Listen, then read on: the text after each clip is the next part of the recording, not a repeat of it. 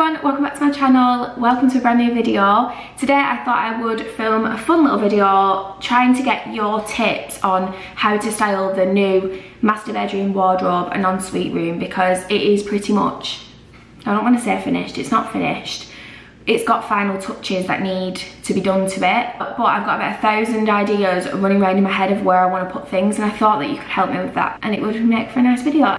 I've just started buying little bits so I can show you those things. But yeah, in the last few weeks that I've been away, I've had quite a lot going on. We have had all new internal doors fitted. It's just warming up the room a little bit more by having those. They're from Howdens and they are the oak cottage style doors.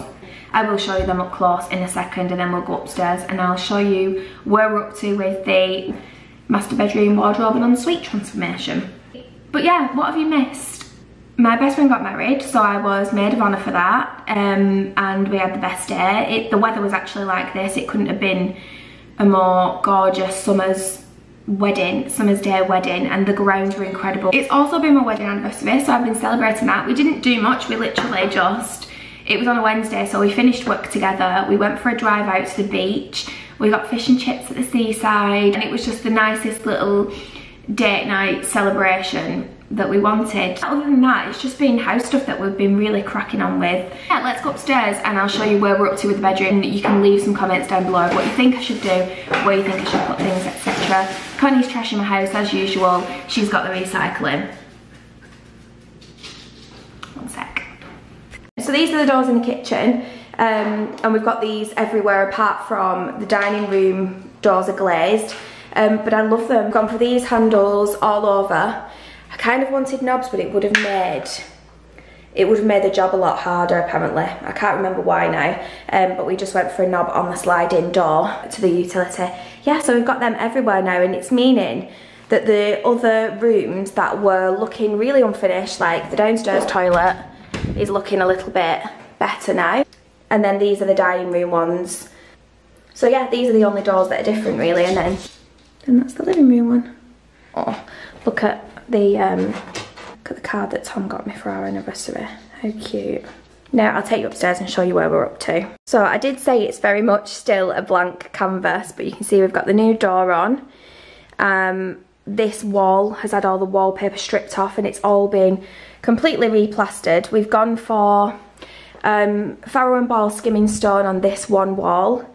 Struggling whether or not to panel this. I love what panelling does, but I'm kind of scared to ruin the freshly plastered walls. Like, look how smooth they are. And I don't want to do panelling and hate it and then ruin the walls. We've got that in the wardrobe part as well, which I will show you in a minute. And then the rest, all the other walls apart from the ceiling, which is brilliant white, has been painted in Dulux. I just had to check what it was called. It's called Timeless. It's kind of got like a stone grey kind of tone, and it was recommended to me on Instagram actually. Quite a few people said to use that one, and so I just thought I would go with what they said. I did try a few different testers. So the carpet is new, and this is what we've got going up the stairs and landing at the moment, and all the bedrooms are being done in this as well. It's called Alabaster. It's like a really good neutral, I think. And then the switches are pearl nickel switches. You can see we've got a new radiator, and there's been one replaced a bit further down as well, which I'll show you in a sec. The window, oh my god, we've had so much stress with what to do with this window. It was either going to be Roman blinds or Venetian with curtains.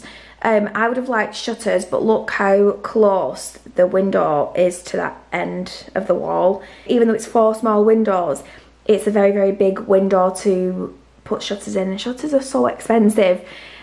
So we've decided to go with Venetian blinds, and they've actually arrived, but we're struggling to put them up because there's a big metal lintel that runs underneath the window, so Tom needs a new drill bit or something. These are from Blinds to Go, and they are in frost white. I just feel like if we don't have something else other than white Venetian blinds, it might look a bit officey and not very cosy. So put some curtains in as well and just add a bit of texture because it's looking a little bit flat at the minute. One of the things that we've bought is this mirror. Now I kind of wanted like a leaner mirror going against that wall there, because when I'm in bed I'm going to be up against this wall here. I just thought it'd be nice to have like it looking like two arches, but actually I feel like that wall there is too small for that mirror. I feel like these mirrors look best when they're up against a longer wall. Especially if you imagine if I get like a plinth or something for next to it, and then the curtains will sort of drape down next to it as well, and you'll sort of see yourself in the mirror when you walk into the room, and it just adds a little bit more interest over to that side. And I feel like a chair would look better there. So let me know what you think should go in the corner, whether you think the mirror should be up against that wall there. In fact, you know what, I'm going to show you. I'm going to show you what both look like. So this is the way that I want it.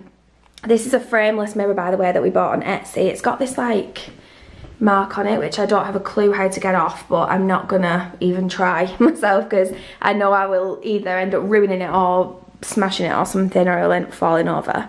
But it's one of those leaner mirrors that just kind of goes up, and I don't think that looks stupid lent up against that wall. Whereas when it's lent up against this one, honestly, I feel like it looks a bit daft. Let me show you. That's what it looks like there. Sort of next to the arch. Oh, I've got a feeling you're all going to say, put it in the corner rather than on that wall. Yeah, I need your opinion with that. When you come through that little sort of archway through to the wardrobes and the ensuite, we used to have a radiator here. I have got a full video that showed sort of like the process and how it all looked before we started, but we've moved the radiator from there and put it under that window, because it just makes more sense for a radiator to be under a window, doesn't it? It also just gives you a little bit more room to walk by not having that radiator there. But this is what the wardrobe's looking like. So before, it was like a little corridor type thing, and it was such a waste of space because all the rails were really high up. I mean, I am 4'11", but there was no way that anybody was hanging the clothes up there without having to stand on a ladder or some sort of stool, so it just wasn't practical at all. So we've both got a double wardrobe each. We've gone for the satin nickel handles on. I know a lot of people are going for black, and I'm kind of thinking, should I have gone for black? But maybe I can add black touches here and there. Let me know what you're thinking colour scheme wise, because obviously it's very plain and neutral at the minute, and I need to add some stuff. I'm thinking something on this worktop, which is a Myrostone top with this like marbling through it, which is absolutely gorgeous. Really quite hard wearing as well, because we've got this in our kitchen. The same guy who fitted our kitchen, by the way, did our wardrobes. But I'm thinking I need something in the centre here to make sure that I don't bring up washing and leave it stuck on there and don't put it away, because I've got a feeling I will end up doing that. But yeah, we've got these drawers, so quite nice wide drawers, which is what I wanted. And then I've started filling up my wardrobe, but I do need to give it a good organise. But I've got like this section for all hanging stuff, so like coats and things like that. I do need to, like I said, go through it. But we've got quite deep drawers here as well. So these are mine. So what I'm going to do is I'm just going to do it by like season, so switch it round in winter, put away all my summer stuff and get all my winter stuff out. And I do need to be doing some more selling, so if you don't follow my Vinted account, make sure you do it. It's Babbling by the Brook on Vinted. And then this is Tom's. He doesn't have the long section, he's just got loads of drawers. But yeah, even like the hanging, we thought about this because I can get to that fine, and then it's got this space at the top as well. There's a little radiator, and we're going to struggle with this because if we do put curtains over there, we're not going to be able to put them over here as well, which I don't mind, to be fair. And the reason why is because of this, which I've had fitted, and I am so glad I've had this done. You might think it's a little bit random and why is it there, but it's for this reason. So at the moment, and for as long as I can remember, I've had all of my toiletries, skincare and things like that stored in like a big washing basket, and everything goes and falls down to the bottom. I end up repeat buying things because I can never find anything, whereas I'm gonna have everything stored in here nice and neatly and organised. So I cannot wait to do that. I might even do a video of me organising that whole cabinet.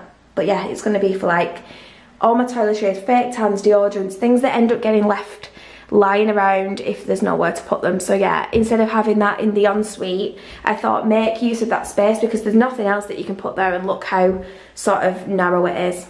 Absolutely love that, and it doesn't block out any light either, which is great. Let me know what you think of this island and what I should put on it. I'm thinking a tray with like a diffuser, maybe a candle, some tissues or something like that, maybe a bit of jewellery on display, I don't know, but I definitely need something on there. Maybe a vase with a nice flower arrangement in there. Let me know what you think. On to the ensuite. Like I said, this is all very much a blank canvas. There's no decor been put in here. I've not even got like hand wash or anything in here, and I'm hardly using it, so I did cleanse my face in here earlier on though. That's why my balm's there still. But this is what we've gone for. These tiles are from B&Q. I think the sink was from Victoria Plumbing, and it's a matte ceramic sink, and we've gone for chrome fittings. On this wall here, we've got the sort of rectangular, like glossy, irregular tiles. My idea originally was to have a full wall of that because I thought it would look so nice, and I even thought one wall of that in the shower would look good as well, but that would be super impractical, wouldn't it? The mirror, oh my god, I love the mirror. It actually, oh, it's not working. There's something wrong with it. We're trying to get in touch with the company, but it's one of the backlit ones. I'll insert a picture of what it looks like when it's lit up. But how gorgeous is that? And it's got like a cool setting and a warm setting, and it's an anti-mist one as well. I just typed in on Google irregular backlit bathroom mirror and it came up, so I will link it, but the company have been a bit rubbish at getting back to us, so if you are thinking of buying this, it's definitely one thing to bear in mind. Look, like there's tiny bits of like paint and stuff that needs coming off, and we need to grow out the back where the back of the toilet is as well. But the toilet's all finished off. This vanity unit is incredible. Look at how deep it is. That's just the vent that apparently needs fitting up there where the big hole is. But look how deep it is. Like my massive shampoo bottles can be stored in there. Yeah, and I'm thinking of labelling these up as well, so actually getting use out of the product and then labelling them after, and I'll just keep decanting all my products into these. They're just plastic white bottles, but you can easily take the labels off and just put nicer ones on, and they look quite aesthetically pleasing over here in my new little shower niche, which has been put in. We've gone for like a circular shower heads. Everything's been kept quite rounded.